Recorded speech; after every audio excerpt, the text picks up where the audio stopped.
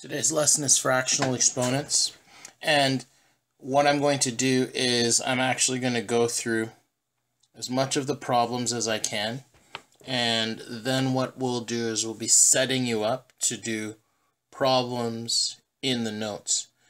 I'll give you the basic outline for the work, and then I'll put the solutions up at the end of the day on Tuesday. Now, I'll give you basic examples for each page of work. You can get a copy of this note on the website, and the note will have the questions that you will work on for the day. So for this lesson, you're going to have to use your own calculators, and the calculators will help you to develop a pattern that we're going to follow for this lesson. Now, let's evaluate the following. So if I have 36 to the 1/2, if you want to be able to do that on your calculator, you're going to write 36 to the exponent. Some of you will have that, and you go 1 divided by 2. And you get your answer to be 6. You'll do the same for each one of these problems that we have here. I'll give you a minute, and then pause right here, do the problems, and we'll take a look at the solution. And you get 10 here, you get 2, and this last one you get 3. In general, basically, when we're talking about fractional exponents, if we have x to the 1 over n, it's the same as the nth root of x. Now, you used to do this before on your calculators. Now, some of you, in order to get, let's say I had an example of 8 to the 1/3. On your calculator, you would write, some of you would write 3 on your calculator, and then you'd hit shift, and you would hit shift and then the x to the blank on your calculator to get what you're looking for, or the y to the x in order to get what you're looking for, and then put the number 8. Now the sequence changes from between different calculators, so take a moment and speak with your teacher about that. So now, when we write x to the 1 over n, in order to show what it means, this is what I say: show what each expression means, what it means. And then, when we do our calculations, we show what it means, and then we go and change it into the appropriate answer.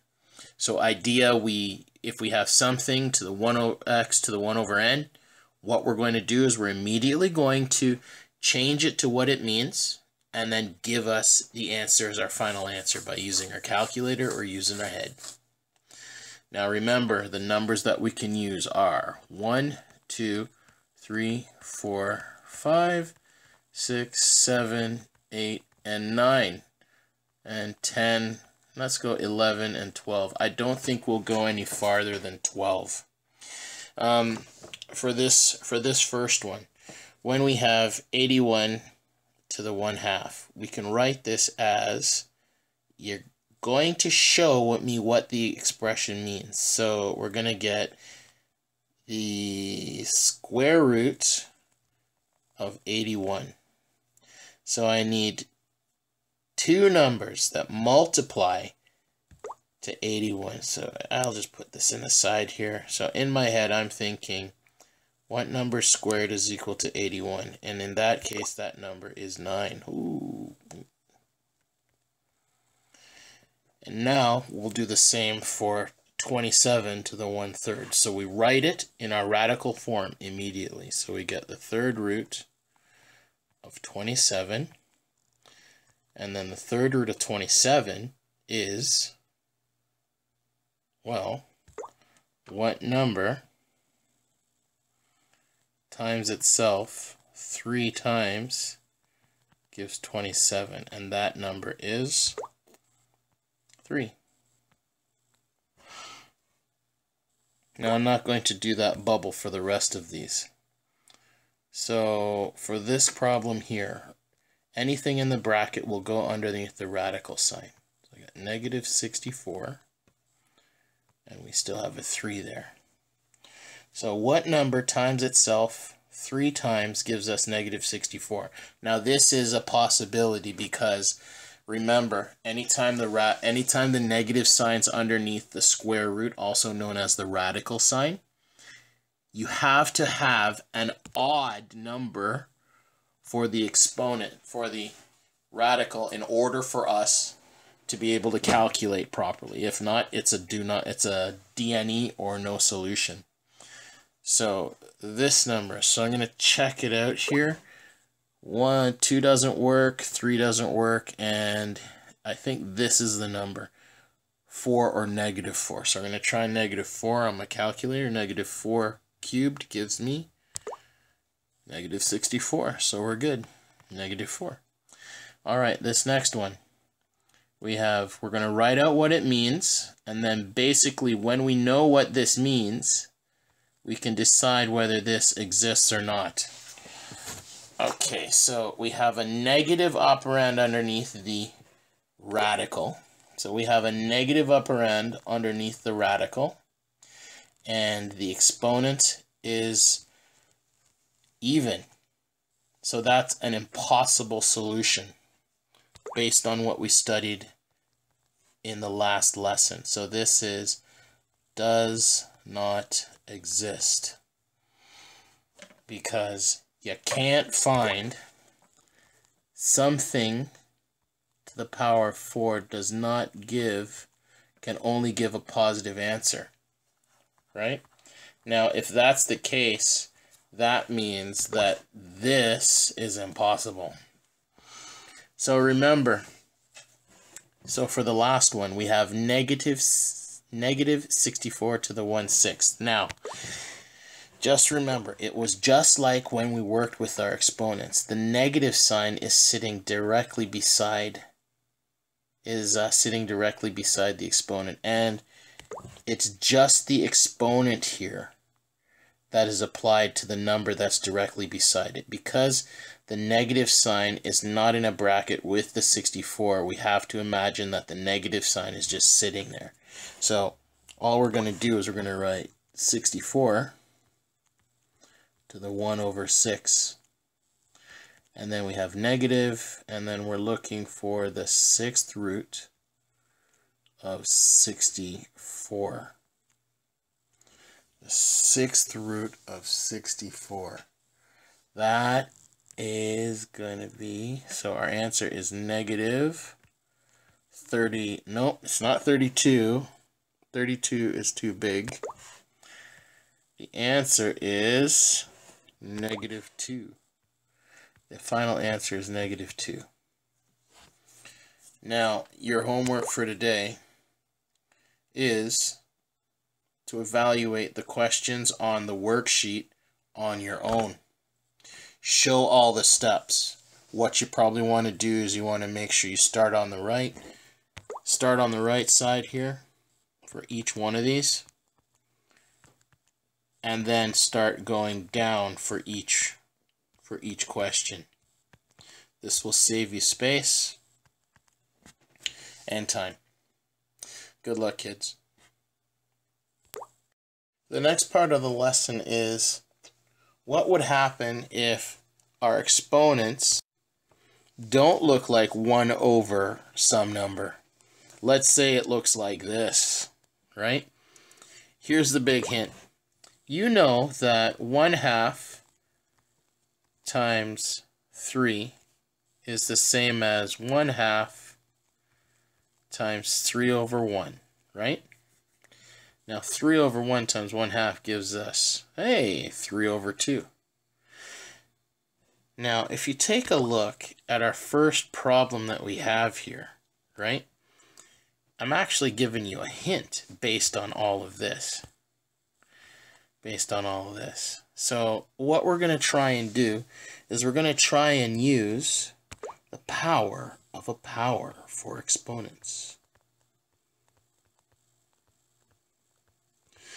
So let's do this right away. So when we punch this in the calculator, eventually we're going to come up with something that works really nicely. But when we punch it in the calculator, we get, well,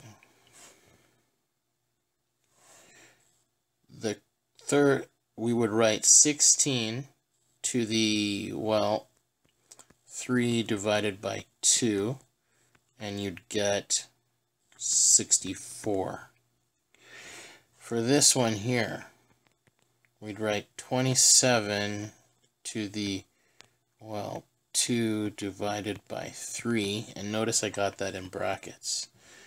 So now what we're going to do,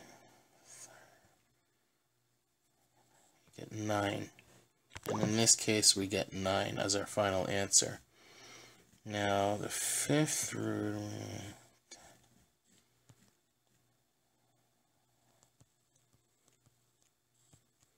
we get 100,000 for this last one.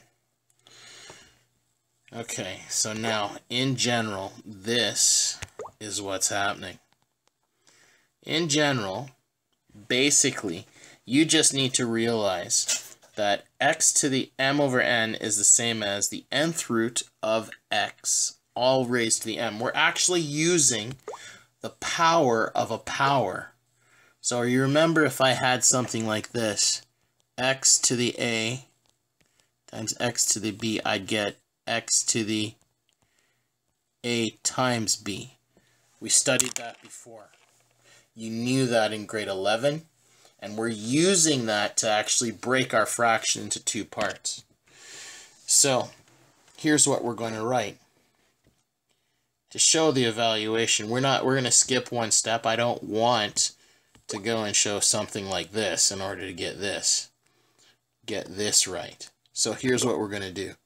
We break our problem into two parts. So we break it up and we write, well, we write our 25, and we know that we have a square root sign, and it's going to be all in a bracket raised to something else. Notice the 2 is going on the inside with the root, because that's the denominator of the fraction in our exponent, and the 3 goes outside. Now we use BEDMAS and evaluate the square root of 25 inside the bracket. The square root of 25 in the bracket is 5. And we still have the cube on the outside. So 5 cubed is 125. And there we get our final answer. So that is essentially what I'm expecting to see when I say show all the steps and evaluate the following. So let's do the same for the next problem here. 16 to the 7/4. So we're going to write 16, and we have a radical sign, and then on the inside, the 4 from the denominator goes on the square root, and the 7 goes on the outside. So now we take the 4th root of 16, and that just happens to be 2. And then we still have 2 left in our bracket, and it's raised to the power of 7. And 2 to the 7 is just 128. We'll follow the same steps for the final problems. Now notice our next problem is negative 27 all raised to the 4/3. The negative 27 is in the bracket, so we're going to have to put it underneath the radical sign. Negative 27. We put our root sign and we put our information in. So remember, the bottom portion of the fraction goes on the radical sign, on the square root. And the outside number is the 4. So we look for the 3rd root of negative 27. We calculated that last time and we got negative 3 raised to the 4. And we'll have negative 3 to the 4 is 81. We'll do the same for negative 64. So negative 64, we put our radical sign and we square root it and we put a 5 there. Now, is it possible to take the square root of a negative number? No, it's not. So since we go and try to look at this number in the inside here and we can't calculate it, there is no solution. No solution, DNE. No solution. Or you could put does not exist. Now, here are the problems that I want you to work on today. Now, for these problems, you're going to show all the steps like we did before, right? Like here. And you're going to do all these problems on your own. It's just 6 problems. No biggie. The big trick for this last one is leave the negative sign for F. I want you to leave the negative sign alone and just work with the radical in a bracket. Okay? For these next problems, we have some issues to work out. We have 144 to the negative a half. We take a look at our problem. We take a look at our equation that we have here. If we have negative m over n, we basically write it as 1 over the square root of x to the m. It's just using that reciprocal rule that we used a long time ago. So for the first problem, the first example, we have 144 to the negative 1/2. So here's what we're going to do. Right away, we're going to just write 1 over, well, we're going to put the root sign of 144, and it's raised to whatever power is on the top. It's a 1, not a negative 1. On the bottom is 2. So now we get, well, 1 over 12 to the 1, which is just 1 over 12. The next problem here, we have negative 8. We have 8 to the negative 2/3. So we're going to write this as 1 over the root of 8. Now, the bottom of the fraction goes on the radical, and we raise that to the 2. And because it's been moved down, it becomes positive in our exponent. So we take the 3rd root of 8, which is 2. So I'm going to write 1 over 2 to the 2. On our calculator, we get 1 over 4. And the last one, negative 1 over 6, negative 64. So we're going to write 1 over the 3rd root of negative 64 squared. Now, you can calculate the 3rd root of negative 64.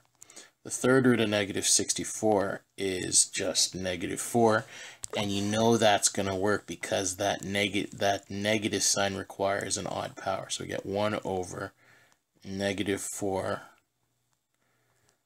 squared. So negative 4 squared gives us 16. We get 1 over 16 as our final answer. Now your turn for the work today are these problems right here. I'll put the solutions to the problems on the web after I've produced the video for this assignment. You'll get the solutions at the end of the day on Thursday. So somewhere around 3 o'clock the solutions will start going up. But I want you to do all the questions that you see here. Ask your teacher for assistance should you need it.